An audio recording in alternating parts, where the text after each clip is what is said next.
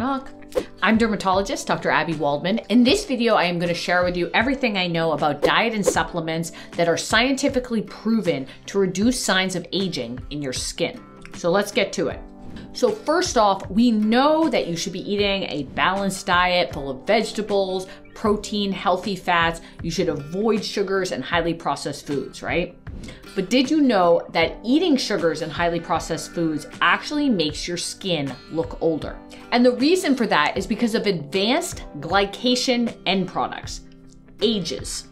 What a name, right? It ages you. So while the chemistry of glycation end products is quite complicated, in essence, if you have sugars floating around your bloodstream in a heated pool of blood, essentially, they will get attached somewhere. They'll be attached to different proteins or fats. When these sugars are added to different proteins, fats, DNA, it makes those proteins not work as well as they should. It'd be as if you were trying to operate and somebody was putting hats on you and you had to keep operating or doing whatever job you do wearing like 40 hats, right? That's gonna be a lot harder to do than just doing your job normally without all these hats hanging off of you. So that's essentially what glycation is. And this can happen throughout the body, not just the skin, even though that's what we're talking about. It happens in the eyes, in the brain, in your kidneys. It even happens in organelles like the mitochondria, which are responsible for making energy. So as you put these sugars and stuff them in everywhere, it's basically making your whole body not work as well as it should, and it ages faster. In the skin, the biggest proteins that are affected are collagen and elastin. They basically, when you put those sticky glycation products on them, they don't work as well, and your skin is gonna age faster. This process in the skin is called sugar sag. Sagging of your face because of sugar. So can you test for advanced glycation end products, AGEs, in your body? Well, yes, actually, there is a test that we've been using as physicians for a very long time to test for how well your diabetes is controlled. Because essentially, a lot of the end stage problems of diabetes is related to these advanced glycation products. So the test that we use in diabetes is called hemoglobin A1C. And what that measures is the amount or percentage of your hemoglobin, the protein that's in your red blood cells, how much of that has sugar attached to it, basically. And it's a pretty good measure of what your average blood sugar in your blood is over like a 3-month period. So we assume that the hemoglobin A1C is representative of all the organs, and that it's essentially the canary in the coal mine, that there's too much sugar on average in the blood and is basically being stuck to all sorts of different proteins and organs. So should you go out and get a hemoglobin A1C? No, that's not what I'm suggesting. Obviously, if you have diabetes, you use that to monitor, but I use it as just an illustration to show you that we do know as physicians, as scientists, that this process is happening all the time. So how do you control your diet to decrease these ages, whether it's for your entire health or for your skin health? Are there things that you can do to help? So just like in diabetes, obviously you want to pay attention to controlling your sugar. Does that mean you never can eat cake again? No, just means on average, you want to decrease your sugar and high processed food, high glycemic index foods. So I'm gonna give you some diet tips that I actually learned from a nutritionist when I had gestational diabetes. So despite not gaining very much weight during my pregnancies, I got gestational diabetes for both pregnancies, thanks to my mom. She also had it. And so that meant my sugars were going way up really high, which is a problem for my body, but it was a really problem also for my little babies. And so I met with a nutritionist and they actually gave me this tip about controlling the glycemic index of your food so you can decrease your blood sugars. So the recommendation is that if you're looking at your nutrition label, you look at the total carbohydrates and you subtract the fiber in that product and the protein. So for instance, I just ate this protein bar and it had 22 grams of carbohydrates. Dietary fiber was 1 gram and protein was 20 grams. So that would be 22 minus 1 minus 20. So the index would be just 1 gram.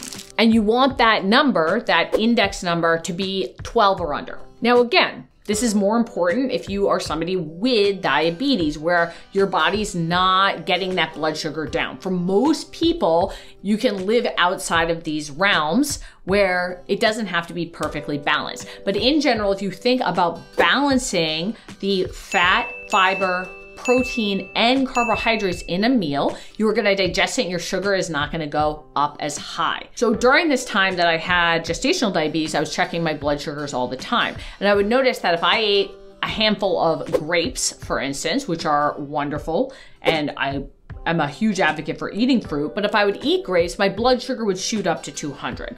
If I had grapes with Greek yogurt and some nuts, then my blood sugar would stay normal. So same food, same sugar, but balanced with protein and fiber. So it is possible to have your cake and eat it too. Having a sugar soon after a high protein, high vegetable fiber meal actually is not gonna affect your blood sugar the same way it will be if you just eat it on a completely empty stomach with no other protein or fiber. So that piece of cake is going to affect you very differently depending on other foods that you eat at the same time. And of course, as I mentioned, the same two people who eat the same two meals are going to have different blood sugars. And that is, again, based on your genetics. It's based on your insulin resistance. Insulin is the protein in the body that takes the sugar out of the blood and it brings it to the organs that need it. That's your brain for thinking. That's your muscles for running. It's your heart pumping. Those muscles pumping need a lot of sugar. So sugar serves a great purpose in your body. Those carbohydrates keep you alive. But because of genetics, sometimes people either don't make enough insulin or they're a little resistant to the insulin. And so that blood sugar doesn't get where it needs to go. And instead, it gets attached to all these proteins that are hanging around in the body. We don't want that. And so these factors are going to play a dramatic role in how you respond to a meal. So even if you don't want to add up your carbohydrates and your proteins, if you kind of think about the general meal, keeping it balanced is going to really help decrease those ages and decrease the appearance of age in your skin. The other thing besides a low sugar diet is exercise. Now, I mentioned that those muscles that you use require a ton of sugar. So when you exercise, that basically shunts that sugar from the bloodstream and it really pulls it in and sends messages to your body to get that sugar, use it to make your muscles go. So the more you exercise, the less sugar is just hanging out in the bloodstream. So again, nothing new here. Eat a balanced, healthy diet and exercise. Another possible way that you can be actually eating glycation products is by cooked meat. So meat with a sugar in a frying pan can actually produce those same glycation products that you get inside your body, but they can make them in the pan. Now, my thought is that most of those, when you eat the meat, it's probably getting broken down by your enzymes, by your digestive enzymes in the gut. There's some data to suggest that some of those glycation products actually are getting through and getting into the bloodstream, but I think more research is needed in that regard. That being said, we all know we should not eat too much meat, especially really charred meat. So just something to keep in mind. Okay, moving on to collagen. Collagen is a big one. I feel like I see collagen supplements everywhere. And that's because it does make some sort of sense that our skin is made with collagen and elastin. That's what gives it the flexibility, the bounce, the fullness. Collagen is in our ligaments that allow us to move. It's in our nails, it's in our hair. Collagen is in animals, right? It's the protein of animals, us included, we're animals. So it makes sense that if you eat it, it will go and make more collagen and keep your skin nice and plump and hydrated. Except that when you eat something, it goes through a digestive process that involves enzymes that kind of clip proteins up into its separate peptides and amino acids. Then your body takes those and it rebuilds it. So it's essentially like taking a house, breaking it down into its bricks and mortar, and then rebuilding a new house. So that's why I was actually surprised to read the systematic reviews that show that actually collagen supplements do help the appearance of your skin. And that was particularly true for fish and porcine derived collagens. Now, does that mean that you should run out and get a collagen supplement as soon as possible? I think that if you like collagen supplements, if you're using that and you like that as your source of protein, then keep going. That's great. We know it helps, right? I would like to see the study where collagen supplements are compared to just a high protein diet, like eating chicken and fish and eating a really balanced vegan or vegetarian diet, where you could really say, well, is this just because of the protein? Right? So protein is protein. Like I said, it gets broken down into its separate amino acids and peptides, and it gets rebuilt back up into the proteins that you need in your body. And so I think the key is really just getting adequate protein. Now, this is much easier for non-vegetarians than for vegetarians or vegans. And that's why there's actually no vegan collagen that you can get, because collagen is by definition from animal proteins. You need at least 0.8 grams per kilogram of weight in protein. That's kind of like the minimum. In terms of maximum, it really depends again on like how much you're weightlifting or exercising, how much new muscle you are building, because again, you're gonna need those amino acids and those proteins to build all the proteins in your body, not just the skin. So if you're pretty sedentary, you might only need that 0.8 grams per kilogram. If you're vegan or vegetarian, again, you are going to need to balance your diet so that always you are getting all the amino acids with every meal. So that means not just eating rice, but eating rice and beans together to get a full, total, whole protein where you can get all the amino acids. So what about supplements? So there actually have been a number of supplements that have shown to prevent and reverse some of the signs of aging.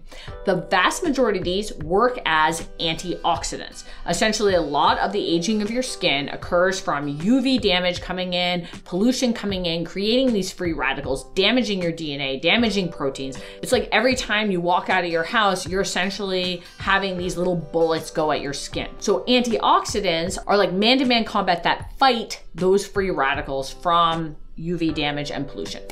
A lot of them can be ingested just through your food. A lot of your food has antioxidants, especially fruits and vegetables. A lot of fruits and vegetables have your antioxidants that you need to fight those free radicals. The big one that you hear about is vitamin C.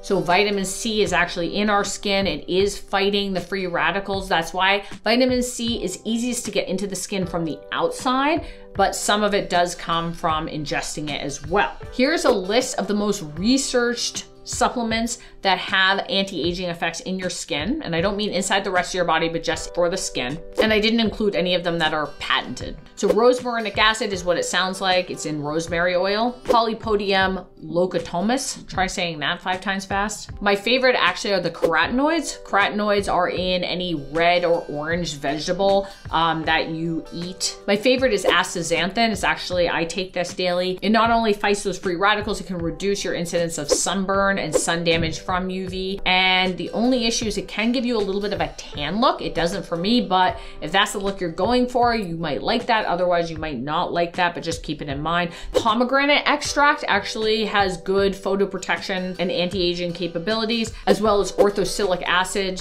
which if you're taking a hair and vitamin supplement, you may already be taking something similar to that.